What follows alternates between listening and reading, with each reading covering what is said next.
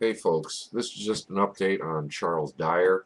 Got a message from Oath Keepers. John Shirley, our Texas chapter president, has just learned that Charles Dyer turned himself in to some uniformed deputies in Fort Bend, Texas, Bent County, Texas, this morning without incident. We consider this very good news. Now we just hope he has a fair trial with all the evidence considered, including new evidence supporting his innocence that has come to light, according to the family.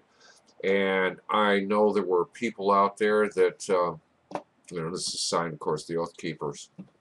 There were people that were talking about this. Those who wish to donate in support of his legal defense may do so by sending donations to Jan Dyer, 5103 Hope, Marlow, Oklahoma, 73055.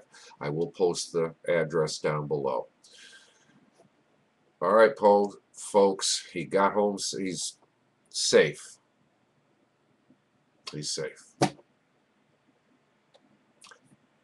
Peace out.